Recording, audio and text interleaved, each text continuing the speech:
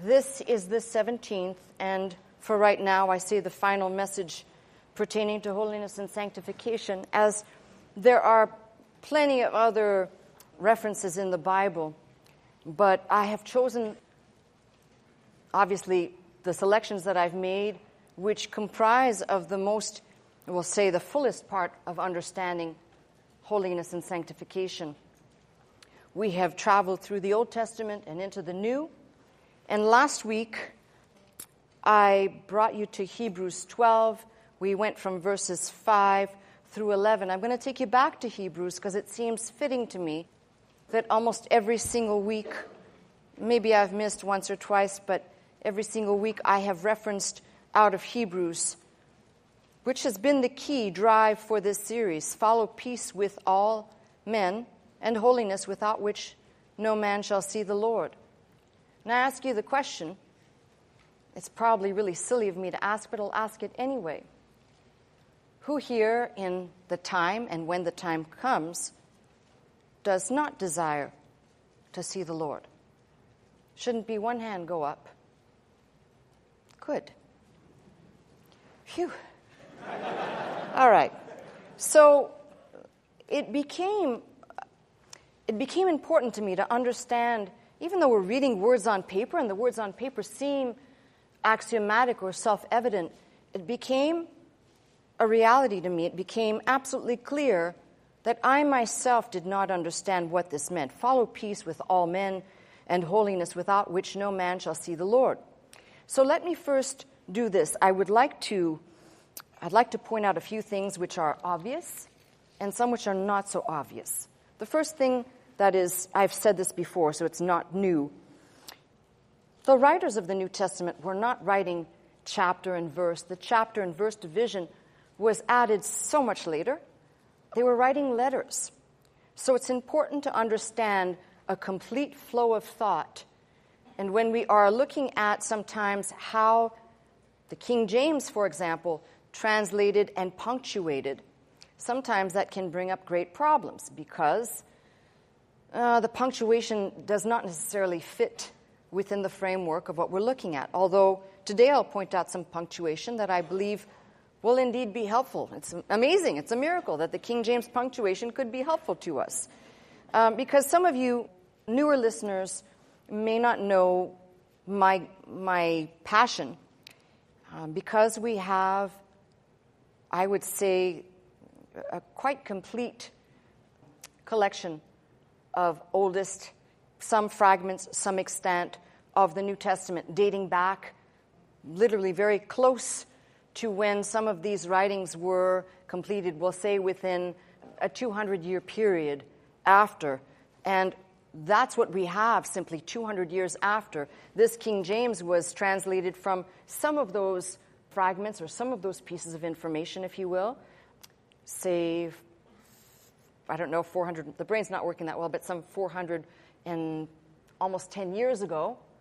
But through the ages, there has been this dire attempt to essentially find out the meaning, not in English. Of course, the English version, the first go at an English version done by Wycliffe in the 1380s, yielded something which is quite priceless, but very difficult to read because it's in the Old English, which had not yet been shifted. The great vowel shift did not occur. So when we read the King James, we're looking at the English that was shaped by Shakespeare and that particular period, which carries with it a lot of rather poetic words, some archaic, not in use anymore, but I use this as a standard. And when people say, why do you use it? Because it's what we use here, but I always do a translation, if I need to, from the original Greek or Hebrew.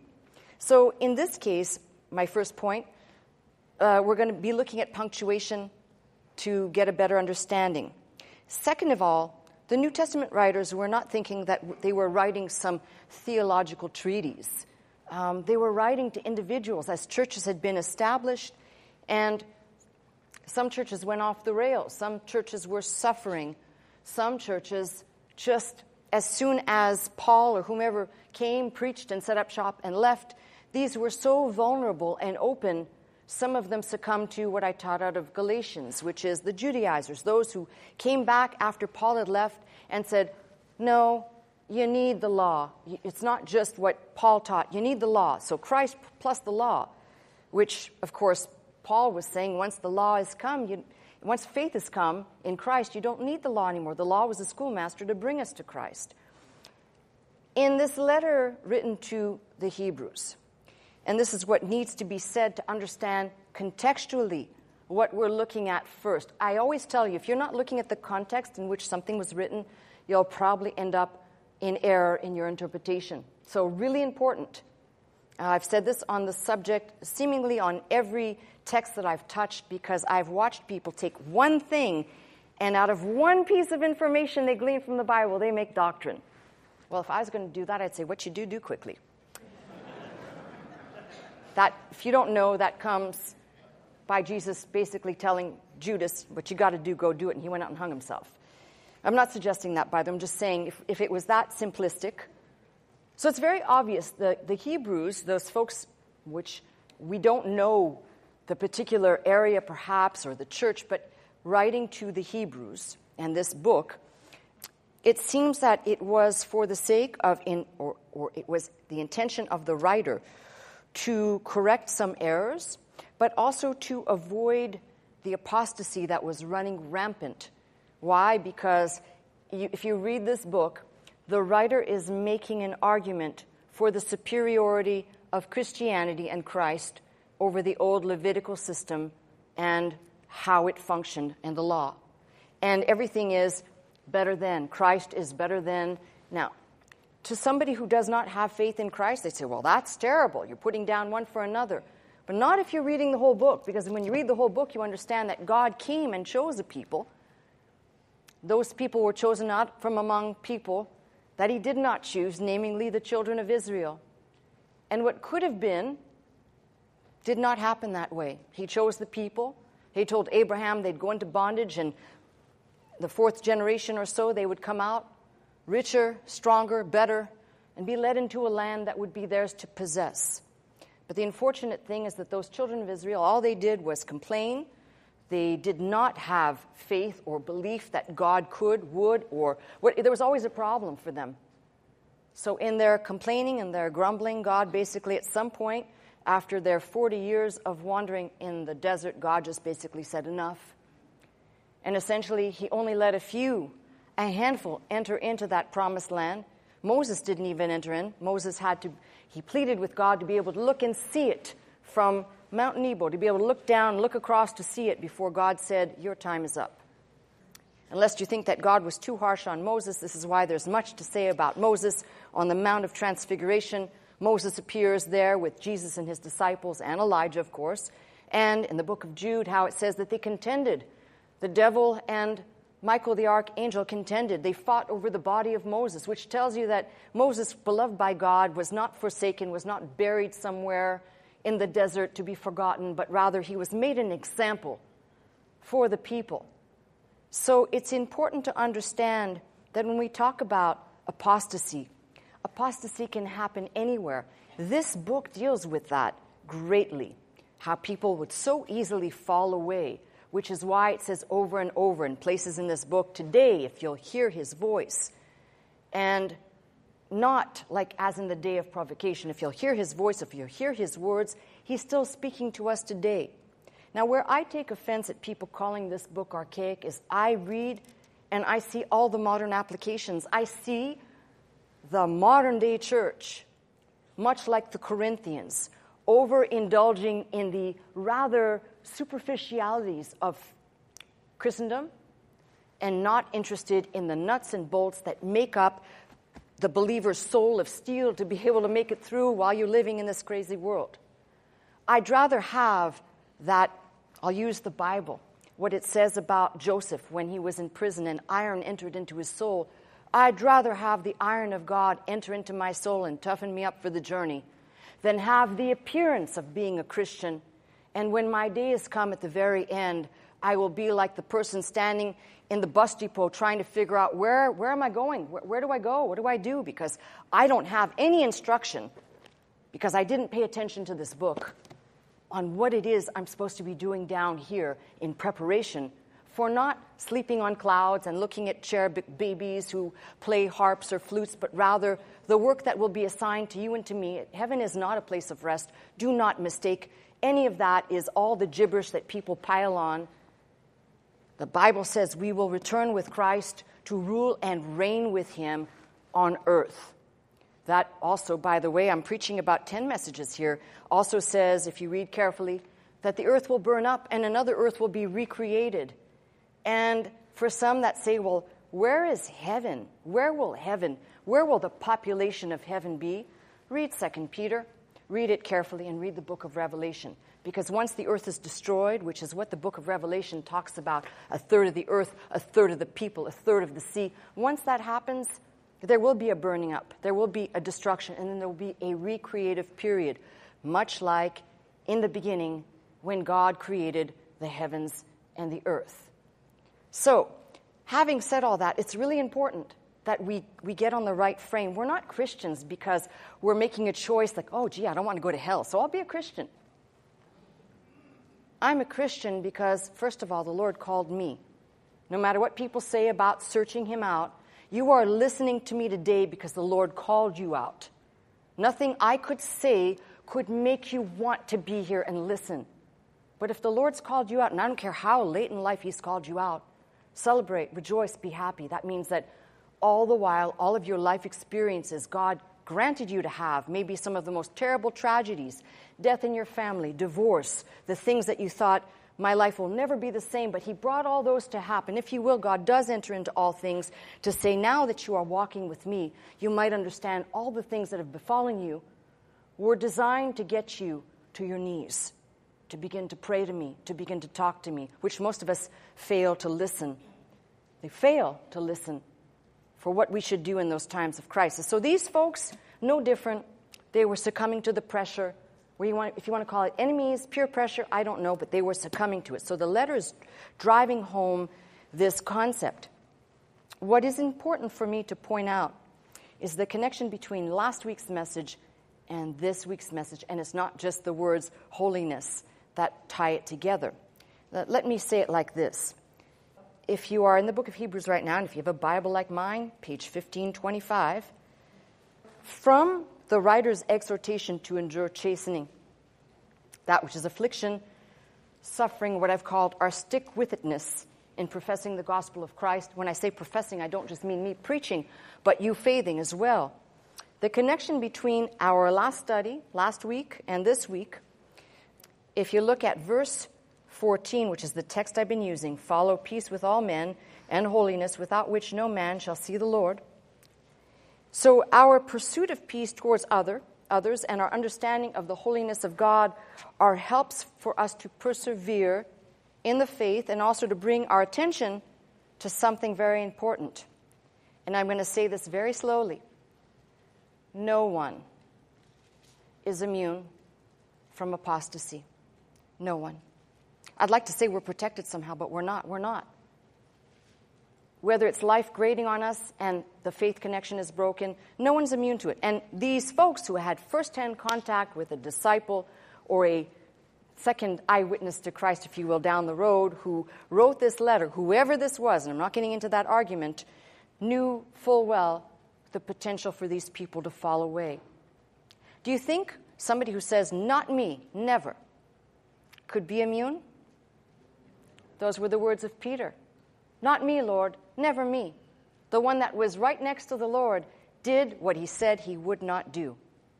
So I say to you, this is a good way of connecting the dots for us. But now, let me go back to the text. These two concepts, what we looked at last week, the chastening of God, and the verses we're about to look at, which I will read, they connect us this way. There is a horizontal relationship, and there is a vertical relationship. This is the stuff that most of us here go, ooh. But that horizontal relationship, that is between man and man, or man and woman and woman, and I'm talking about relating to each other as two faithing individuals, wherever you may be. That horizontal relationship is a microcosm of our vertical relationship. Now, some of you may say, I don't believe that for a minute. But over and over and over, and that's how you make sound doctrine. This is repeated from the Psalms, from Proverbs. I can pick many different places that talk about the relationship man to man, sideways. So, someone who has not understood the chastening of the Lord, someone who says this is unfair, this is unjust, may at the same time, when injury, affliction, assaults, or whatever come to you, fellow man, the same way you may be afflicted by God or suffer the chastening of the Lord, you may say, why should I put up with this? This isn't part of the package, but it is. And why is that? Because if you go back and you read Galatians, Galatians talks about the children of promise and the children of the flesh, those specifically, that passage is referring to Hagar and her son Ishmael, who ridiculed the child of promise, Isaac, ridiculed him. Now, I'm going to say this to you. If you stay with the mindset that this is archaic, you'll never learn anything about yourself or the Bible in these days we live in. But why is it that there are so many Hagars with their Ishmaels out there looking in at the children of promise, those people who were born into the faith? And when I say born into the faith, born of God, into the faith. And they laugh. Oh, you fools. Oh, you foolish people. You can't even get along with yourselves. How do you expect to change the world? You know what? They're right. If you think about it, who would be inspired to join a group of people whose profession is love, peace, right? But actually how they live is a bunch of infighting, spoiled brat children who cannot get along because the pettiness of denominationalism, which has created this, well, if you don't sprinkle and you dunk, you can't be in my church. And if you wear makeup and if you should, God forbid, wear pants, you can't come here. Who the hell are you to tell me what my relationship with my Creator should be when I'm reading from the book? God never says to me, I will reject you because of your pants, your hair color, your makeup, your speech, because over time, God says, leave that to me and I'll fix it. But no, we think we're perfect. All of this infighting, I'm only talking about Christendom right now. I'm not even talking about the rest of the world. And if you want to know why the world laughs at us, all of us, including the pseudo-Christians who like to laugh at us, it's because we are not living embodiments of what we profess we believe in. I'll go back to something that's the perfect analogy because I think everyone can relate to this. And I've used this before, and I mean no offense, but it's the perfect one. Don't ask after you've just downed a whole bag of cookies and a whole pizza if those pants make you look fat. It's self-evident. It's the same stupidity that pervades the church. Don't ask the question why we can't get along, because departure from this book to the little fractioned denominations brings about, this is my club, this is my group. In my group, let me tell you a real life story here so we can get real. Not everyone in those denominations is against. But I just happen to know a certain individual who is friends with another individual who happens to be of the Baptist choice in their preference, and had the audacity to ask that other individual if they were even saved, because they don't belong to any particular entity, let alone the Baptist church. Now, not everybody's like that. Why? I got a phone call from a dear saint some of you are familiar with, used to be a longtime friend of Dr. Scott's, from Florida. Just called to leave me a message saying that they were in a meeting, just happened to be a bunch of Baptists, and they all said, she's the best Bible teacher out there. So you can't say, and I'm not saying because they said it about me, just recognize when somebody's teaching the scriptures versus somebody who's babbling on about things that will not save your soul. And recognize, I've said this from the beginning, a right interpretation and a right reading of what's said in John when he says, other sheep I have. I think that was referring to people who are outside of the faith right now who eventually will be brought in. You don't know who's going to be saved. You don't know who's not saved, who's saved. It's none of your business. That's between that individual and God. But if we keep this up and we keep going at this, do you really think anybody in the world is going to say, wow, I'd like to be a Christian? And the reality is, if you want to inspect why, I'm going to say it, I believe it's unfortunate, but why Islam has been on the rise. I'll tell you why. Oh, there are divisions. Only ignorant people would say there are no divisions within that faith, but there are. All you got to do is look at the Sunni and the Shia, and that will give you an idea that people who share the same faith are still going at it. But I give them this. They have one book, and you are either going to the mosque or you're not going to the mosque. And there's no in between. That's the problem with Christianity. We've become very complacent. There's a lot more people who are in between, or a lot more people who are out, than the ones who are in can't figure out. If you're in, be all in. Now, that scares me. I'm afraid I'll lose my freedom. I'll lose my life. Well, that means you don't understand the book. The freedom we get in Christ is to live more abundantly. That doesn't mean go off the rails and go crazy. It means to live life as God intended it for you. Now, the connection between these two parts that I just went off on a diatribe, so forgive me, I take you back there. The chastening of the Lord, if we are to endure it, if we are to appreciate it, understand it, and then what comes to us sideways, what is meted out to us from the Lord, and what we will be hit with sideways from our quote-unquote fellow man or woman. So, I'm going to say it like this. The connection being peace, or following after peace, the pursuit of peace, towards others and understanding the holiness of God, or helps to persevere in the faith and also to bring our attention. As I said, no one is immune to falling away or apostasy. Now, all of this is bound together in what I've called the horizontal relationship. So let me read the passage that will make clear why I'm separating the two texts, as I did last week, keeping 5 through 11. Now we're looking at 12, and I'll read down until perhaps verse 17. Wherefore lift up the hands which hang down and the feeble knees. Make straight paths for your feet, lest that which is lame be turned out of the way, but let it rather be healed. Follow peace with all men. Any of the italics are added by the translators. I'll show you that in a minute. And holiness, without which no man shall see the Lord. I want you to look at, there is a colon right there. They did good for once. So don't read this as an independent verse. You've got to read all this as one thought by the writer. Follow peace with all, and holiness, without which no man shall see the Lord. Looking diligently. That's a call for us. Pay attention. Don't get distracted. Looking diligently, lest any man, anyone, fail the grace of God. Another, now it's a semicolon. Lest any root of bitterness springing up trouble you, and thereby many be defiled.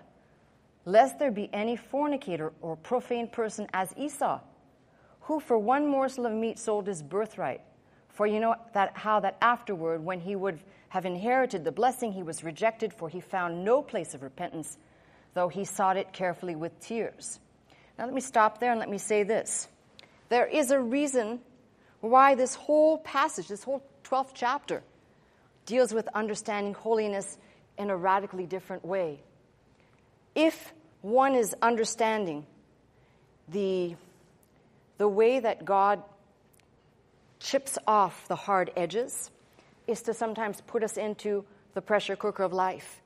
And whether that be through hardships, sometimes it's through sickness. There's a myriad number of things that, and I'm not saying God does all this because he's some psycho who wants us to be in dire straits, but rather there's things that we are yet to learn. And the problem is we're so hard of being able to clear our minds and our thoughts to actually learn his way that sometimes God has no choice, but that's the way he's going to get our attention. And I've said this before, so much easier to pray and talk to God when the stuff's hitting the fan versus when everything's going great. Would you agree on that?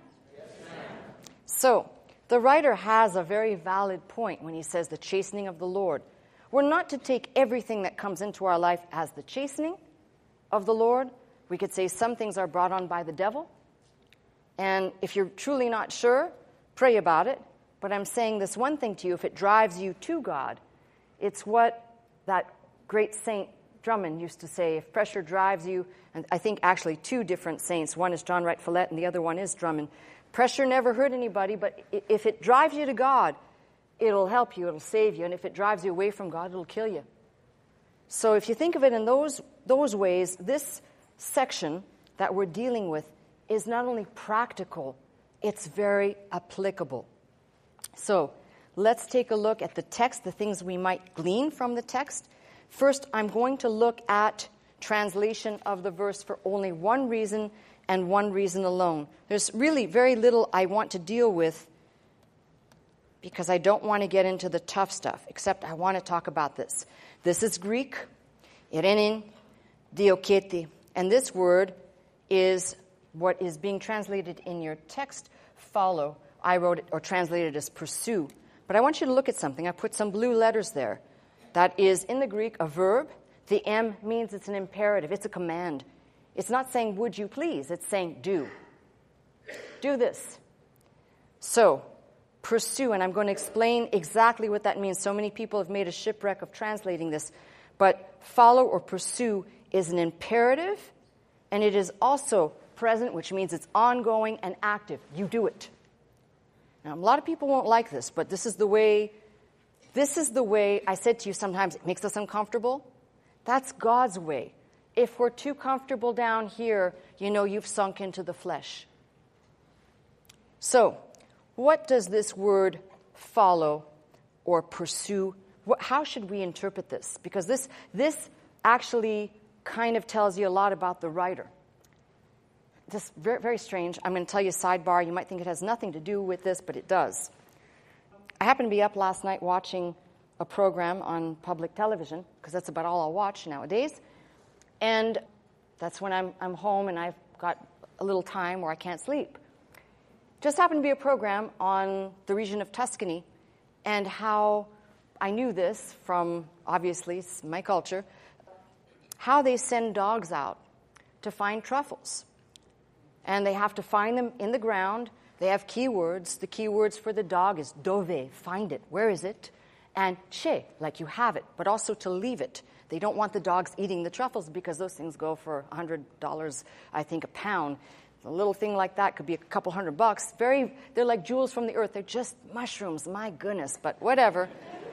But the idea is they set out every day to find the truffles.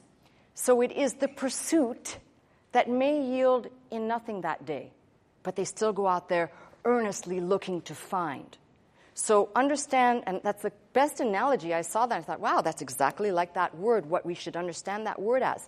Not as a rule, legalistically to be carried out, but you set your course to search out.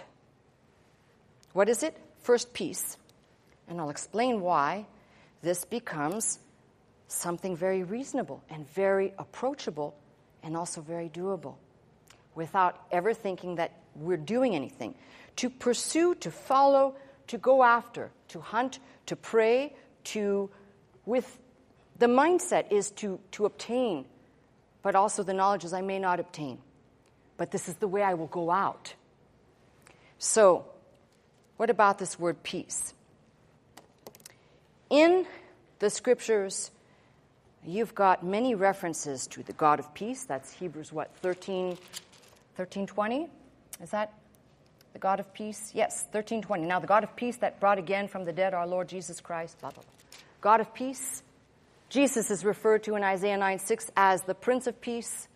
We've got abundant references to God and Jesus Christ as King, Lord, or Prince of Peace.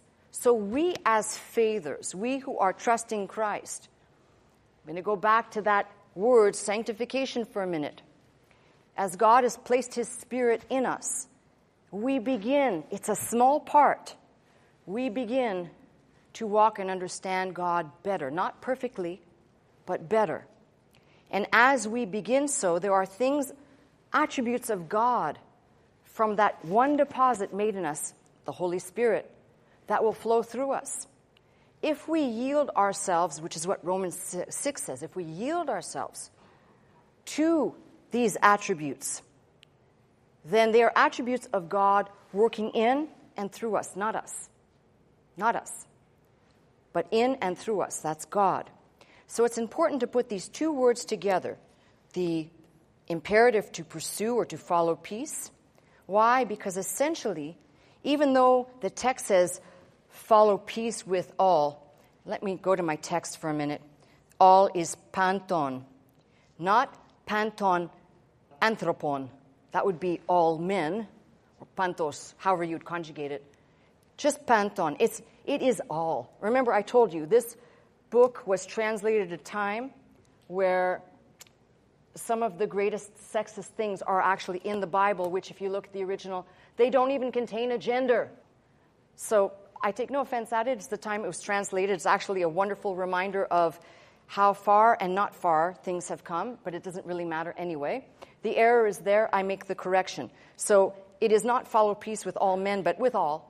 Scratch out. You're not doing any injustice. It's in italics in your Bible. Scratch out men, all. That's men, women, children. I don't know what other entities you might want to follow peace with, but whatever.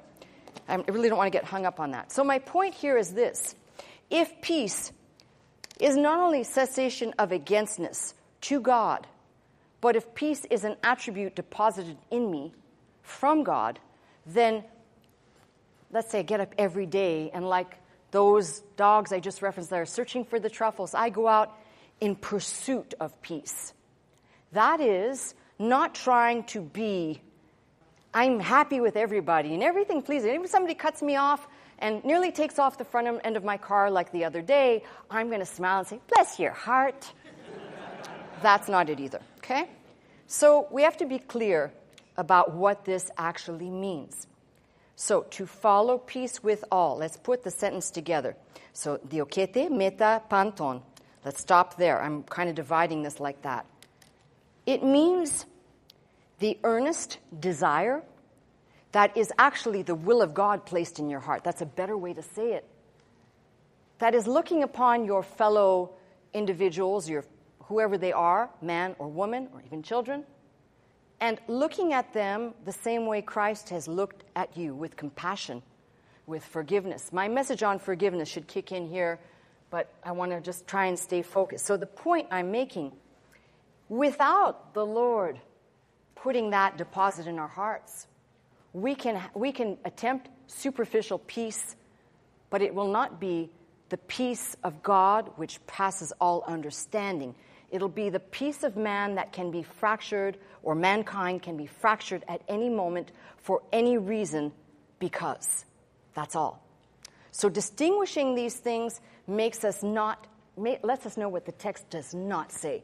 It does not say, go out and try and do this thing, for God does not send us out unequipped. So the thing that is needed is already inside of us, and because of how I've described this imperative, it means you get up and you go, but it may not happen today. You don't use that as a crutch. You simply get up and go as if, and trust me, I have had the conflict of having to deal with, I truly would like to pursue peace with all, but there is one little area that is made clear for me in the Bible which I am not to be peaceful about, and that is protecting myself from apostasy, protecting myself and my faith from the ne'er-do-wells who'd like to tell me I'm wasting my time or it's a foolish endeavor. But equally, the thing that this tells me is anything that offends or touches the church, I am not to be peaceable about. And I'll give you my text for that.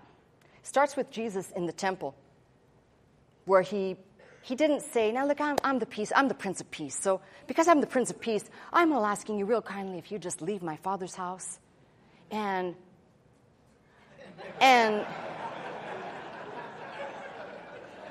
but rather, if you want to put it in colloquial terms, use your imagination, because I think our version of what was said is probably watered down and mild compared to what it should actually read that was said. But he throws these people out. He actually comes at them with a weapon, if you will. I don't know what you want to call it, but whether it's a cat of tails or whatever it's called, comes at them to drive them out.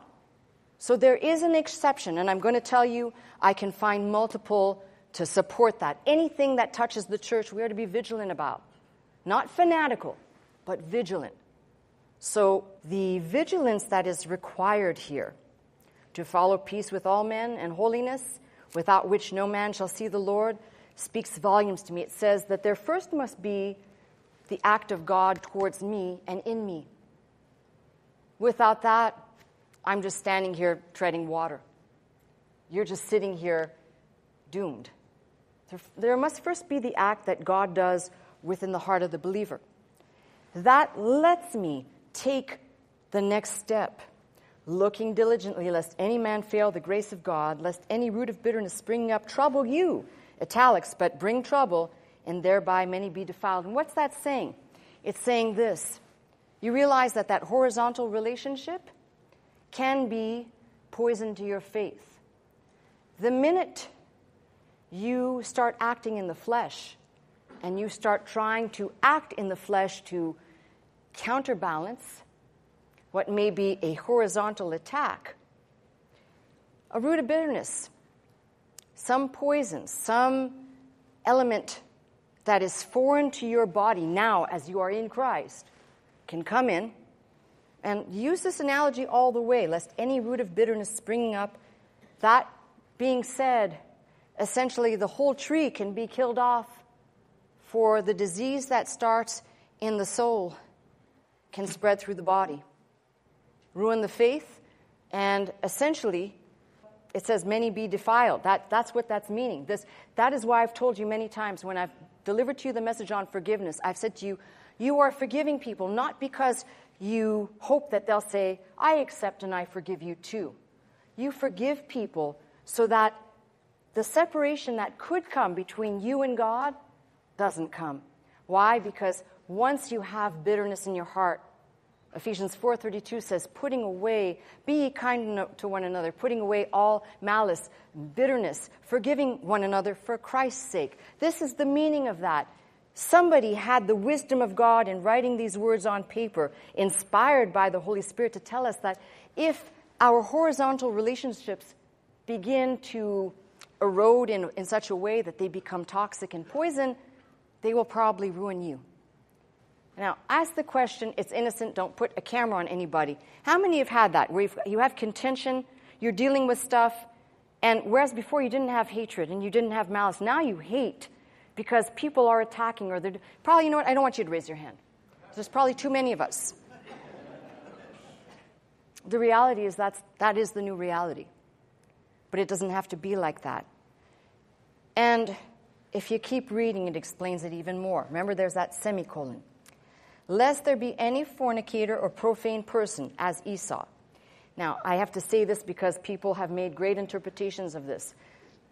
Fornicator, the Greek word porne, is usually used to translate anything pretty close to our English word that is pornographic, that lends towards an abuse of the natural or an exploitation of the natural.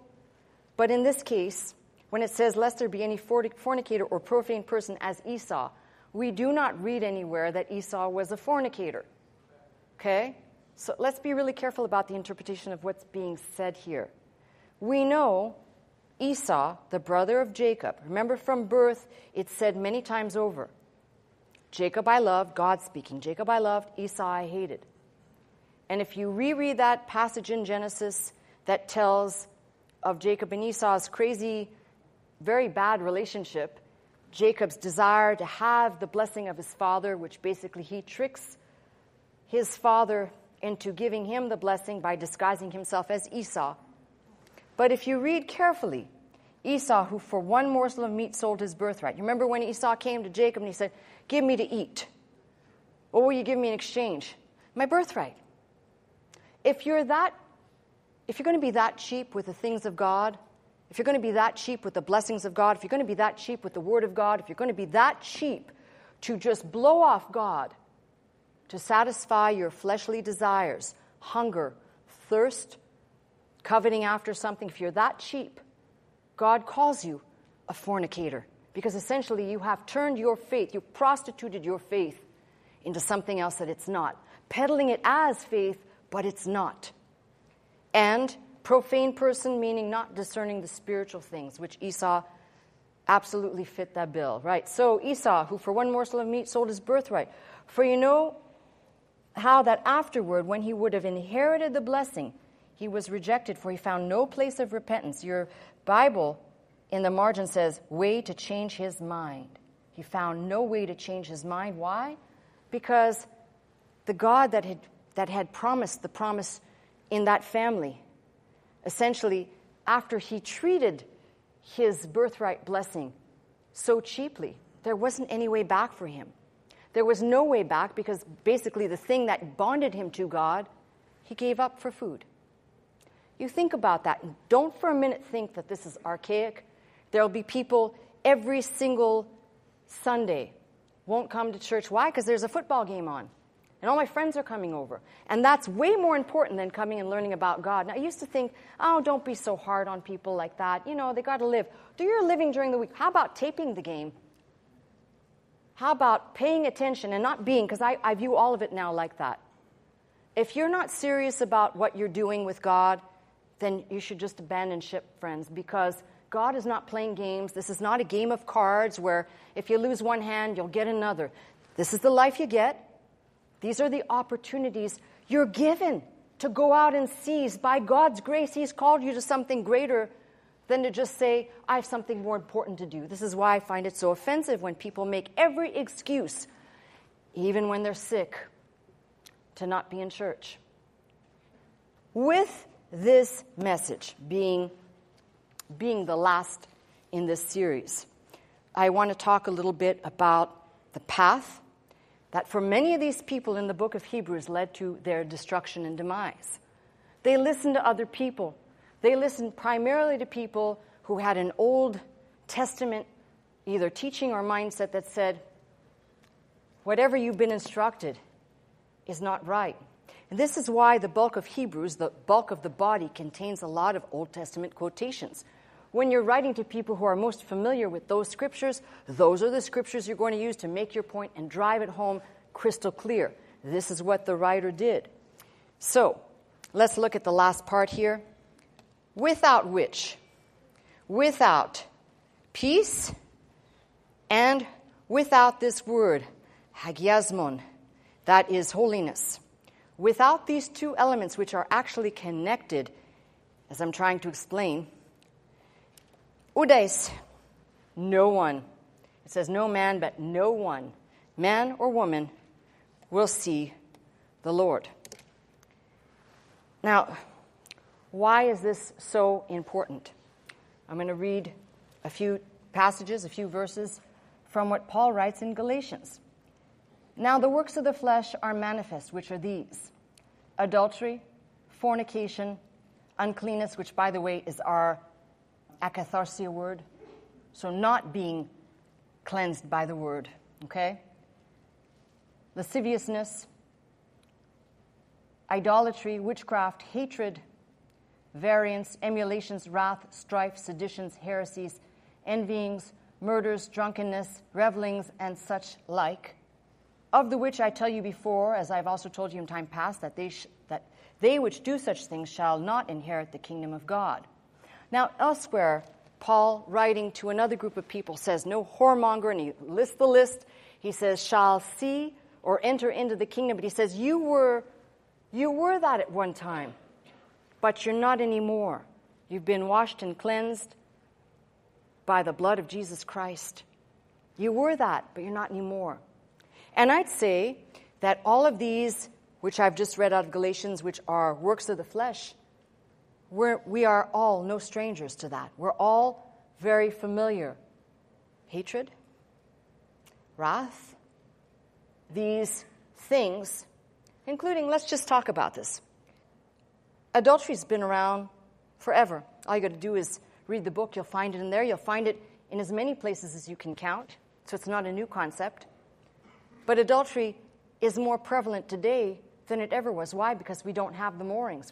We want to please the flesh, what we desire. The difficulty of people actually treating other people, this horizontal relationship, even if you're man and wife, to understand, to respect, versus the minute something displeasing happens, you're ready to just throw it all away. I've told you, my saying is you bought it, you own it. If it's broken, you fix it. So, but these are the things that people would just say very cavalierly, it doesn't matter, and there are no consequences. Do you know what this all sums up? In fact, most of the preaching on this subject is summed up something very profound. There are consequences to everything. There are consequences to everything. And if you think that there are no consequences because God is made in your image, how you'd like to perceive him, God who is all forgiving, sitting up there on his throne and saying, yes, I know you, my daughter or my son, I know you had temptation. And you know what, honestly, if I was looking at what you were looking at, I would have succumbed too. But you know, in general, and no, I'm sorry, that's not the way God's going to talk. This is why I said to you, there's nothing in this book that we can't make a modern day application. When did Satan come? When did the devil come to tempt Christ? When he was at his weakest, 40 days of fasting, and perceived that he could dupe him with some good words that would be gracious to him. This is why Christ said, man shall not live by bread alone. He's quoting Deuteronomy. Man shall not live by bread alone, but by every word that proceedeth out of the mouth of God, which means in the time of temptation, we turn to the book. You plant something firmly in your head, especially for people who know. If you know what your weakness is, and you know your propensity to that weakness, you go to the book and you find something that clearly helps you. Paul wrote, there is no temptation such as common to man, but with that temptation, God also provides a way of escape. In other words, you don't have to succumb to it. So all of these things are very important to understanding this peace, the pursuit of peace, and the holiness of God. Now, this particular use of holiness, I need to talk about that. I'm going to run just a little bit over. This word for holiness, in its context, has more to do with a practical understanding than all of the uses that I've said before. Practical as in, if we understand that holiness or that set-apartness can only be done by God to us, and therefore we have been separated out from among those for him, for his purpose, then it's important to understand practically what this means. I'm to get up and, let's say I start my day every day like this, to pursue with the intent of peace, which may not happen, but that should be in my heart, should be in my mind, just as much as the holiness of God, which is, think of it this way. When I say, the Bible says, without faith it's impossible to please God.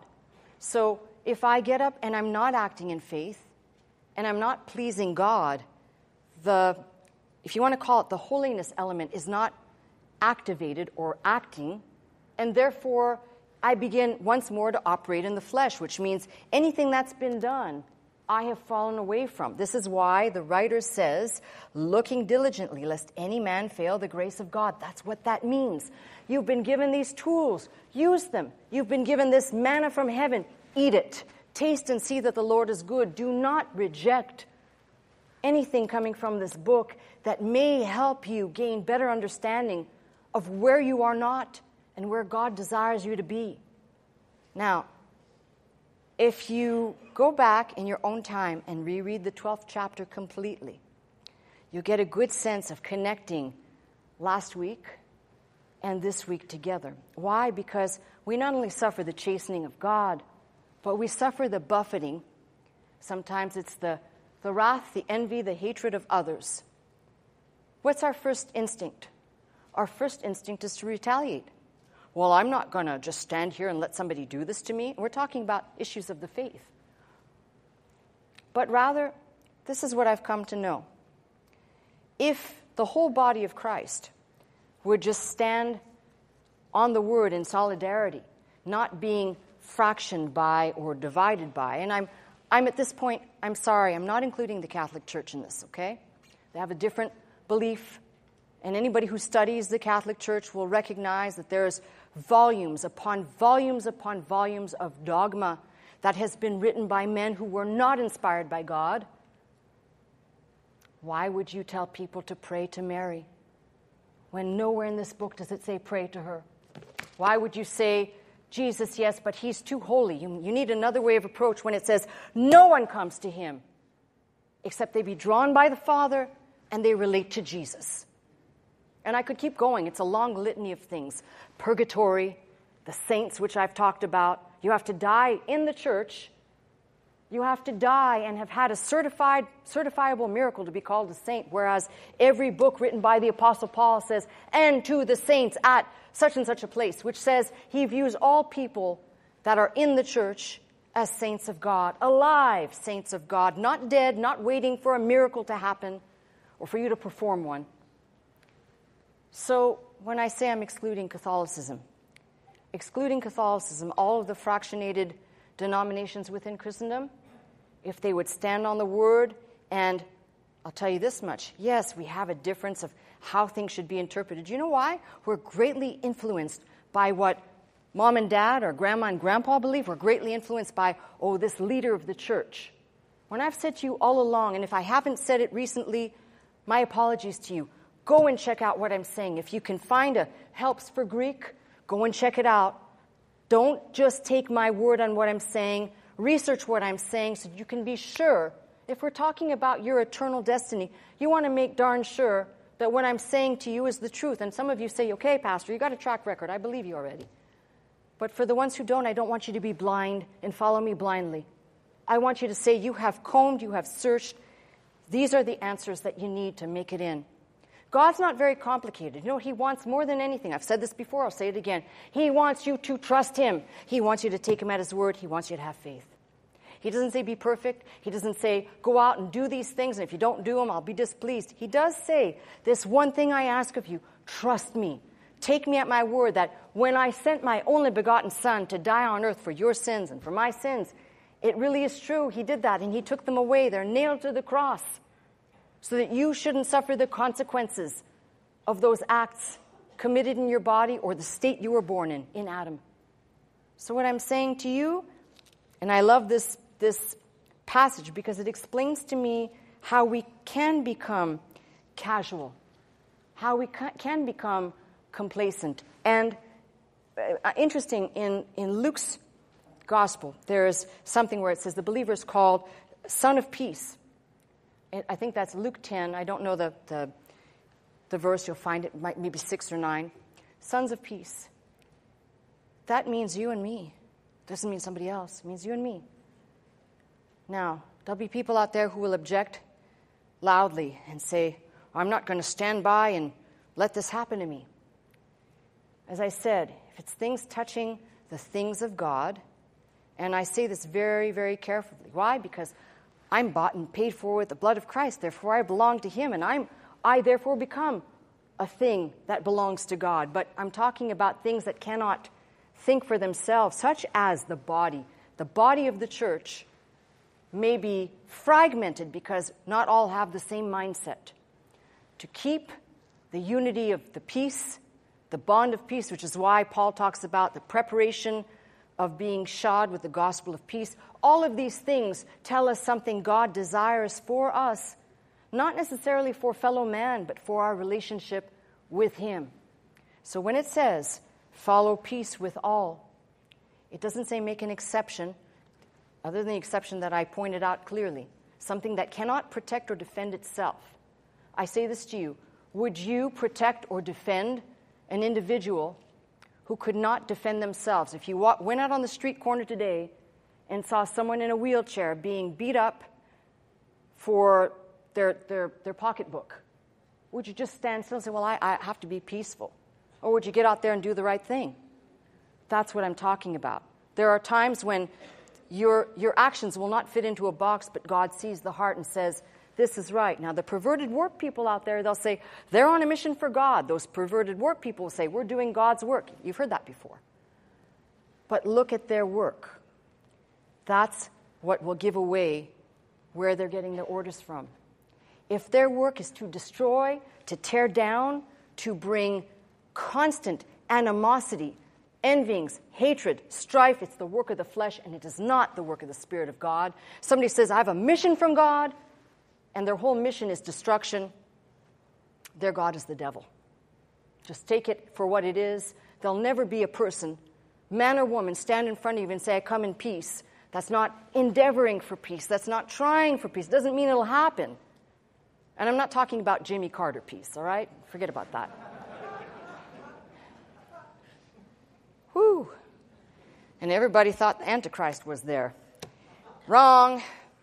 Anyway, my point is this. If we glean from this book, it's going to at least make us aware. And having an awareness is where you and I actually get real with God.